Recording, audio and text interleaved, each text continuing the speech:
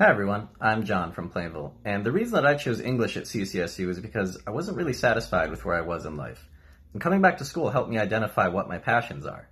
Those passions are for literature, writing, and talking about literature with other people.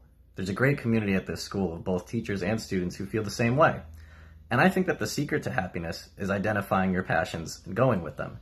If you can find a community that pushes you towards new goals and is with you along the way, that makes it all the better.